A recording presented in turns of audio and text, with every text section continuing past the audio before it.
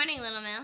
You're here with Anna And Kylie. Today is Thursday, May 5th. Now for lunch today, nachos with cheese and meat or chicken pesto flatbread. Lunch tomorrow will be all beef hot dog or Italian meatball set.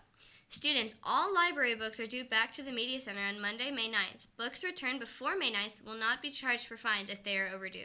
Return your library books so that you will not be charged for a lost book. Thank you. 8th graders, the 8th grade dance is coming soon on Friday, May 13th from 7 to 9 p.m. The theme will be An Evening in Paris, and it will be held in the LMS Cafe. The dress is casual or semi-formal, and the cost is $12. We accept cash and checks made out to LMS PTSA. Tickets go on sale starting May 9th.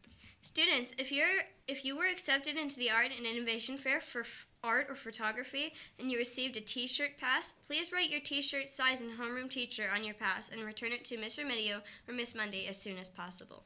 Students, this year during the Art and Innovation Fair, there will be some exciting student workshops to attend.